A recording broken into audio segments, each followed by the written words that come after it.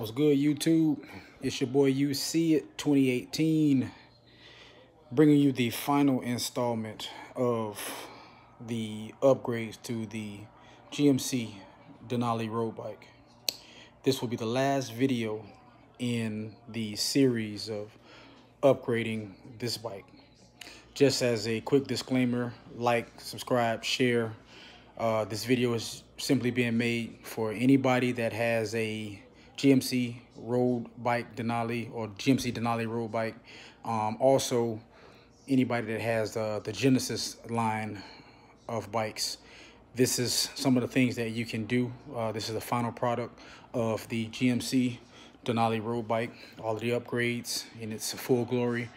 Let me get right into it. My previous video showed everything that I've already upgraded.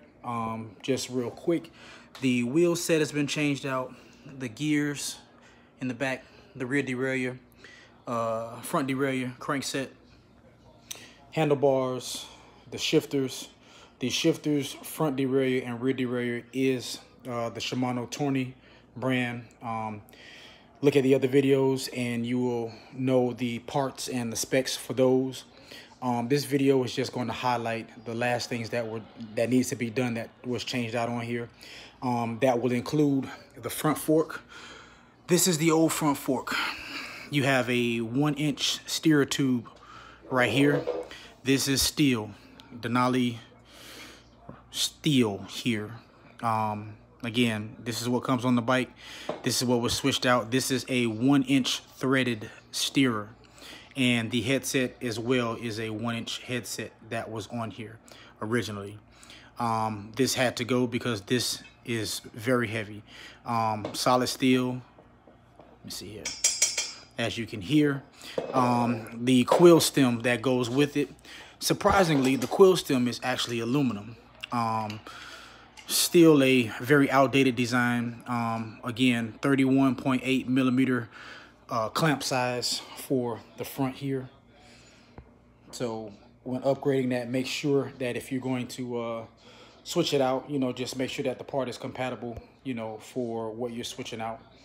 But this quill stem, again, old outdated part, not very efficient, but I mean, it's not too bad, but whatever. My brakes were also the last thing that changed out. I found through a lot of digging that these brakes are the actually Pro Max brakes. They are not bad, actually. They're light.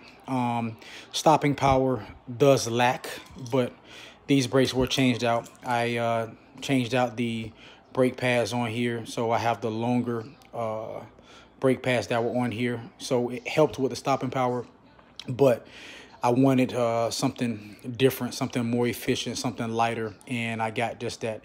Let me explain what you have to change out when you do the brakes. So these are the Shimano Tiagra brakes that I have here, the BR-4700. I got all of these parts from eBay. These are also different brake pads. I can't remember the size, but as you can see, I wanted to match them up with the Schrader valve cap that's on here. A lot of people ask me about the name, the stockish. It's just something that I did just to set my bike apart. This fork is an alloy fork, much lighter than this right here. There's a lot of weight that was removed from the front end of this bike. I also had to run 25C tires. So originally I had 28C tires, but now because of the clearance of the brakes here, I had to drop down to 25. The 28s will rub right on the top under here. So I had to drop down to 25s, which is not a big deal, but these are light, they're fast, good tread. I really do like the Vittoria Zafiro brand tires. They're really good. I've ridden them and they're quiet, they're smooth, they're efficient, no problems, no issues there. Headset. FSA threadless headset. I went from a threaded headset, which is the stock headset on Denali. Now this is a threadless headset. So what I did was, when you switch from threaded to threadless, which it is possible, you have to get a threadless stem, I'm sorry, a threadless fork. The steer tube, it was actually 11 inches. So the steer tube from the crown race here through there to the top is 11 inches total. This did not have to be cut, so it fit perfectly. FSA threadless 1-inch headset that is absolutely beautiful. Aluminum, alloy, aluminum, whatever. Everything fits perfectly. The headset had to be cut just a little bit, not the headset, but there's a little shim, a little piece on the top of this fork that had to be cut just to allow this to fit. Not a major thing, any bike shop can do it, but that had to be cut to allow this headset to fit on there. Easy fix. This part right here on top of the crown race, there's a piece on the new fork that is a little bit wider. So that piece is a little piece that goes around that has to be cut, and when that's cut, your 1-inch threadless headset can fit smoothly, no problem. That's the bottom. Here's the top. I mean, absolutely beautiful. I went with FSA carbon spacers here.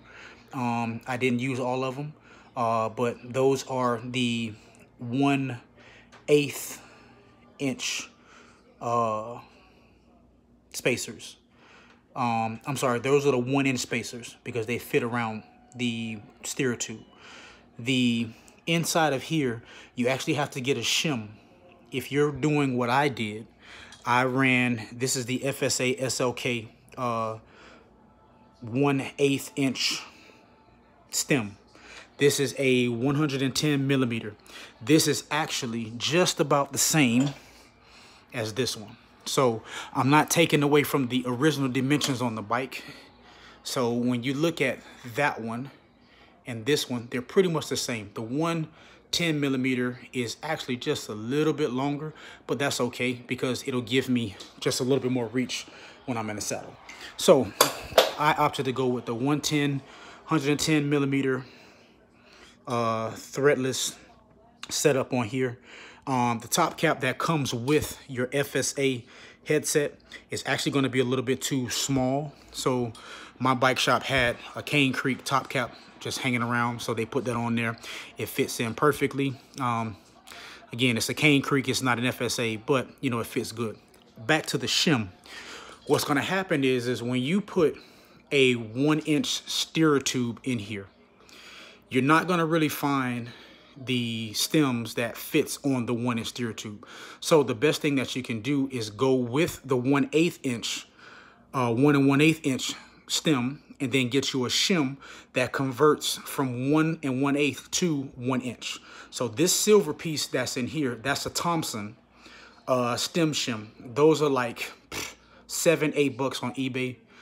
They fit inside of this housing here, and it takes up the difference between the steer tube and the stem. So it allows the stem to sit flush on there. Spacers go underneath there, and it gives you that look of a 1 1/8 inch steer tube. So that fits beautifully. This is aluminum, light, fits right on. Again, the clamp is a 31.8 millimeter. But the FSA logo sits right there. Actually really nice. Again, this handlebar is the HED GTO Grand Tour. Very light, very good. Again, the setup in the front is very good. No complaints, very light. I added the cat eye padrone cyclometer on my bike. My phone mount is here. The other things that I did, again, like I said, I just added the decals. I took all of the GMC decals off of here. I ordered this is called an Angry Piston. So I wanted to do something different on the front. As you can see, as I'm looking at it now, you see my lines have the Shimano branding on the lines, which is very clean, very nice. Everything fits very good. Everything is clean, everything is efficient. Quick release wheels on my Weeman 519 wheels. Again, I really just scoured eBay for the theme and just did everything on there. Took off all of the GMC branding. I took a heat gun to the original decals that was on here. This is what you're gonna get.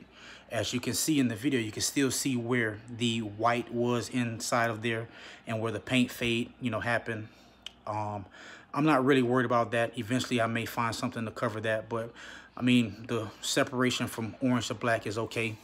The orange doesn't quite match, but it's close enough. When you're far away and when you're outside, it doesn't matter. So this is my GMC Denali. I ordered the HED decals to go on here just because I really like my drop bars here. So I just wanted to keep it simple. I wanted to make sure that it looked like something that most people didn't see. I also added my FSA decals on here. I covered the 6061. I didn't like the way the 6061 looked there, so I actually put the FSA on there just to match with my headset and my spacers and my stem. So I wanted to keep everything kind of in line. I did add a Pearly Zoomy decal on here because my cycling shoes are Pearly Zoomy. I do like their brand, so you know, I'm a sucker for, you know, the branding aspect. So I just wanted to kind of show you guys what the final product looks like. Again, these are Firo. If you're looking for some good tires, you can't go wrong with the Victorias. Me personally, I feel like these are very efficient, very fast, very smooth rolling tire. Again, these are 25C tires. They're great on the road, not a lot of road noise. And you're going to find yourself, even with just adding these tires on here, you're going to find yourself just at least a good, you know, mile an hour faster. You know, I'm not going to sit up here and say, oh, I'm so much faster now because of new tires. But, you know, realistically speaking, these tires, the tread pattern, you know, they offer, you know, enough grip and enough rolling resistance for you to be a lot smoother, you know, when you're riding on them. So this, again, is the finished product of my GMC Denali road bike.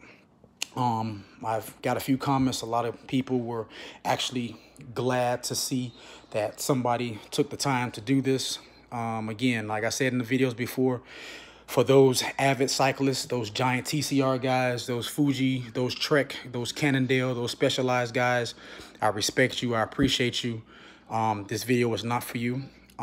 These are for us entry-level guys that enjoy a project from time to time, and we want to upgrade, you know, bikes and make them more efficient, more faster. You know, a lot of guys have the training bikes, and you could do this to that. And, you know, all told with everything, I'm just over $700 invested in this bike. I paid $100 for it, invested $700. I have an $800 bike, you know, so this is something that I love. I love the fact that I've kind of built it from the ground up. Again, everything on this bike has been upgraded.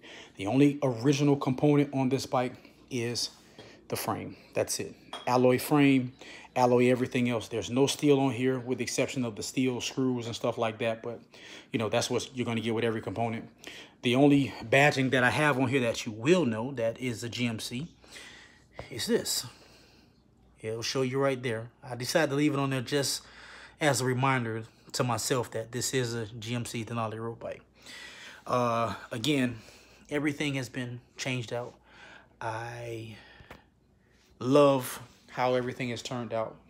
I love the fact that everything is compatible. Everything works smoothly. These Shimano AO73 shifters, these things are actually really good. I love them. The shifting, after riding on them for a little while, you know, I have no issues with shifting. I have absolutely no issues with riding. Everything is absolutely smooth. I'm trying to get the phone focus here, but you guys know what this is. I've already got the side view there. But these shifters are great. Pricing is good. Everything on this bike that you see, you can find on eBay.